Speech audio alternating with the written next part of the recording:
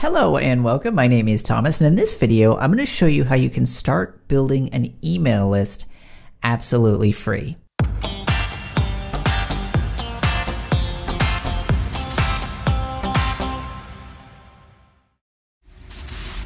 Okay, so something I talk about pretty regularly, not only with my clients, but just with different folks that I've talked to throughout the years who are interested in starting to build a business or a brand on the web. And that is an email list. I've heard so many people who have said, you know what, I'm ready to start a new business or I'm ready to start a new brand. So, what name should I use for my profile, or what web address should I buy, or, what name should I use for my business as a whole? Or, should I focus more on Instagram or should I focus more on Twitter or Facebook or all these different elements? But one of the things that I see people overlooking so often, and it's totally understandable because there can be so many different distractions, but what most people overlook is the importance of creating an email list. Now, I'm not going to go into too much detail today about why an email list is important. I'll just give you some of the bullet points just because in previous episodes here on Rightly TV as well as on the Rightly Show, I've talked a lot about why it is really important to have an email list. But the main thing that I wanted to share with you today, some of the bullet pointed items as to kind of why you really want to focus on an email list is these things. First of all, as opposed to something like social media is one of those things that's not always on. Now, a lot of people might be on social media, but the difference is that people check social media every now and then. And if they don't so happen to see your post on Twitter or on LinkedIn or Facebook or Instagram or whatever it is, they're never going to see it. Whereas with email, it's an inbox. So no matter what, they're going to see your message. So for that reason, it's going to have much higher engagement rates. That might mean that somebody just deletes your message, but they have to see it unless they're one of those people who just doesn't check their email inbox and it's got like 10,000 messages. But assuming that's not the case, most of us who have our email inboxes as something that we check pretty regularly and keep fairly clean, it's an important part of our day. We receive messages from customers and clients and from family members and everything in between. But what we receive in addition to that is just things that we want to hear. Now, I'm not talking about spam. The goal here with this email list that we're going to be generating isn't a list of people that we're spamming. Instead, it's going to be a list of people who want to hear from us. But in order for people to actually get onto that list of growing subscribers who want to hear from us, first we have to offer them something of value. What we don't want to do, and what so many people do, is they spend weeks or even months getting a website set up, and then they add something to the sidebar that says, subscribe to my newsletter. Nobody just wants to subscribe to a newsletter. Instead, what people want is they want to hear your latest recipes, or your latest stock market advice, or your latest health tips, or your latest tax advice, right? They want to hear from you specifically. So that is why somebody gets onto an email list. Okay, so but beyond this, the other element that we want to keep in mind in regards to why an email list is valuable is that in addition to providing people useful tips and resources on a weekly or even a monthly basis, an email list is something that you own and something that you control. So if you have an engaged audience of even 500 or 1,000 people on that email list who are looking forward to hear from you on a weekly basis, you have a list of dedicated subscribers to whom you can actually generate sales from. Now, I'm not saying, again, going into sales pitch or spam mode, like buy my widget or something like that. But what you can do is if you have services that you regularly offer and you're looking for a couple of extra clients, that's your opportunity to be able to email that list of dedicated subscribers and say, hey, would you like to work with me personally?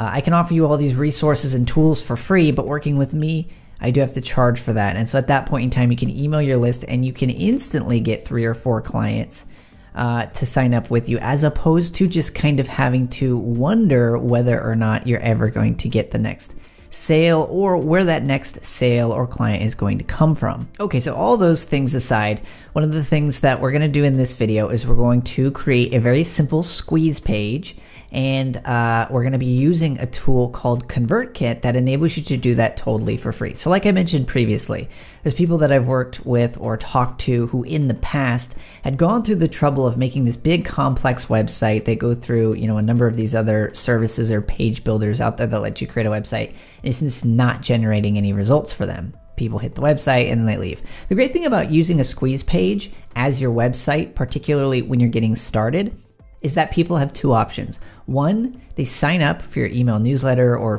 they subscribe in whatever method or for whatever it is that you're going to offer of value to them, or they leave, which is great because it means that you're going to have a much higher level of people who you are retaining as potential customers as a result of that.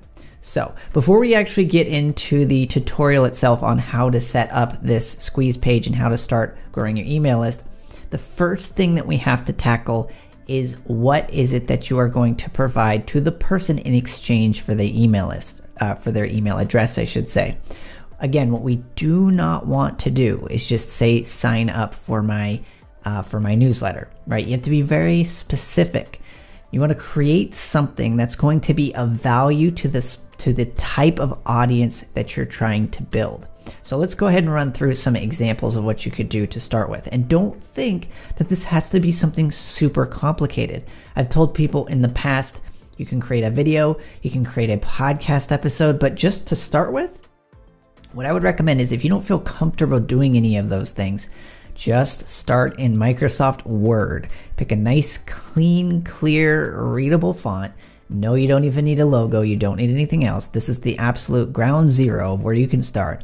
And just type up a checklist or type up your most useful resources and tips that you could possibly provide, packed into one very clean, simple, and easy to read PDF. Okay, so that was quite a bit of detail. We're going to go ahead now and we're going to go through the tutorial process of actually setting up a landing page and doing it for free. Okay, so the first thing we're going to do is we're going to go to rightly.tv/ConvertKit.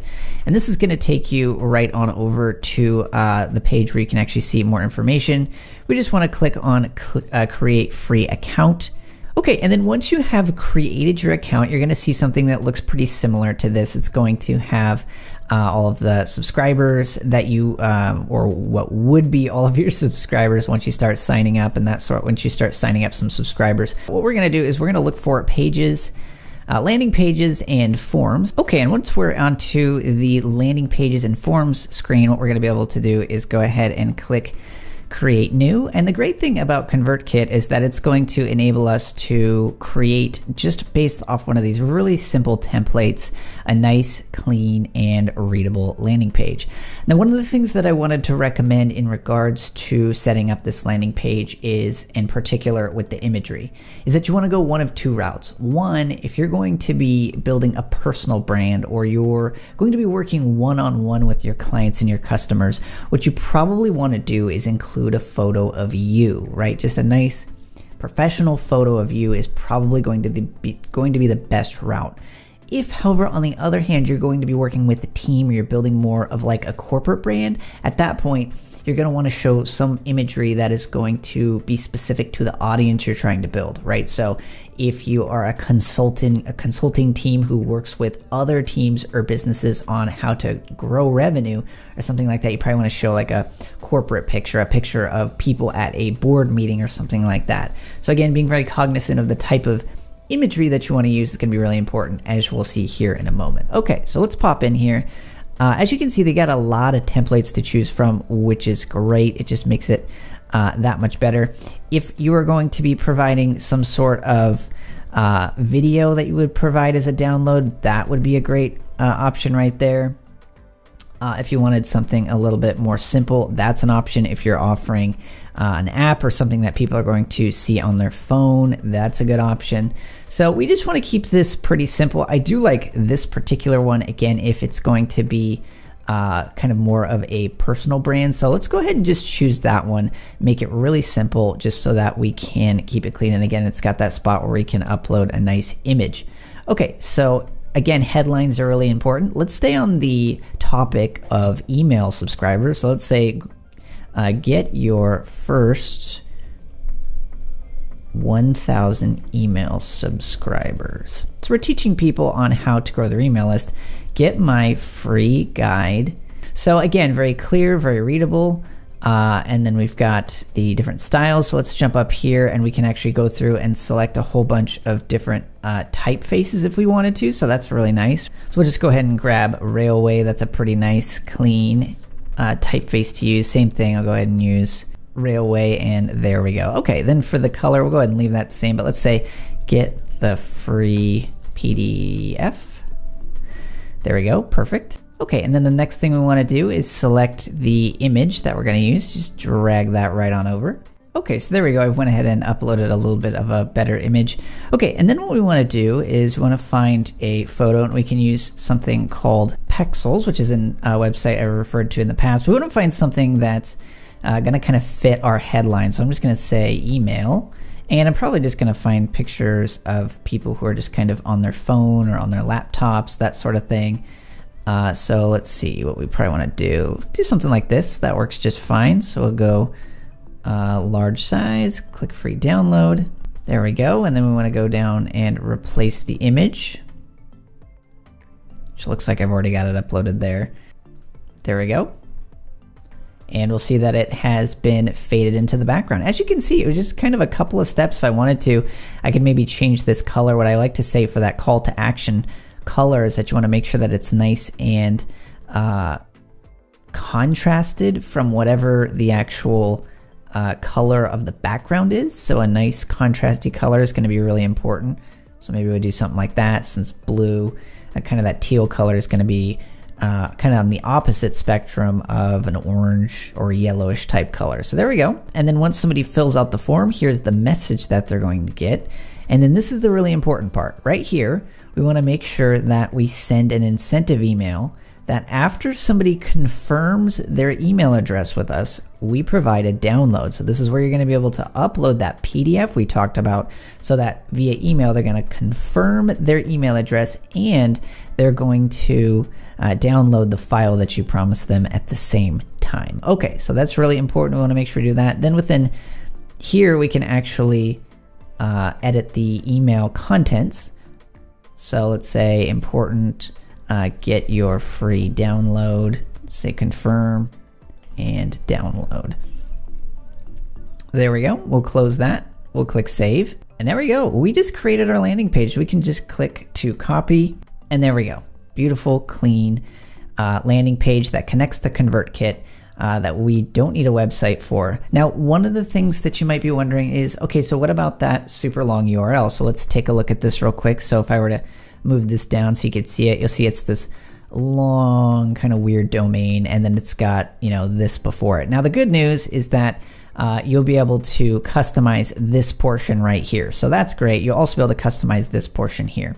However, what I'm going to recommend is that what you do, particularly if this is how you're going to be getting started, is that you go and you buy a domain and then forward it to this address. That's really easy to do. You can go through a service called Hover, which I've recommended in videos in the past. So just go to rightly.tv/hover where you can set that up, and it's super simple. Okay, so that's it. That's all you need to get started. And the great thing about doing something like this is that if you buy a really memorable and very audible, friendly type URL that you can just tell people, it's a great way to start building that prospect and client list, particularly if you don't have a website yet. So what you can do is, if you've got a domain, like I've got a number of really easy to say and remember domains like Rightly TV, I could easily just say to people on the street for chit-chatting, like to somebody who needed my resource and my guide, I could say, hey, go check out rightly.tv and you can sign up for my free guide. Something like that is going to be much more powerful for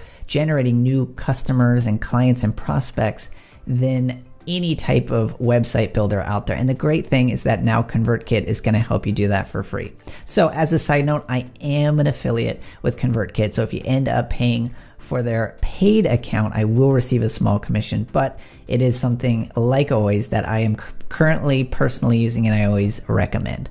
So as always, if you found this video useful, hit that like button, subscribe if you're not already, and I look forward to seeing you in the next video.